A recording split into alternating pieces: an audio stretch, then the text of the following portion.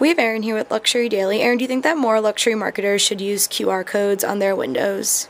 I think they should. I think that luxury marketers should at least use some kind of engaging content in their windows other than just the window displays themselves. And I think with this QR code, people are going to, Fifth Avenue is a very popular place in New York City, and I think that there are going to be a lot of people who are just window shopping and who are looking around and are likely to see this code and scan it. However, I think the one thing that I would change with the code would just to make it more noticeable so it stands out so more people would scan it. But overall, I think it's a really great idea to just put this code right on there so consumers can scan it and then learn more about the museum exhibits and the whole comic book thing that Ferragamo is pushing right now.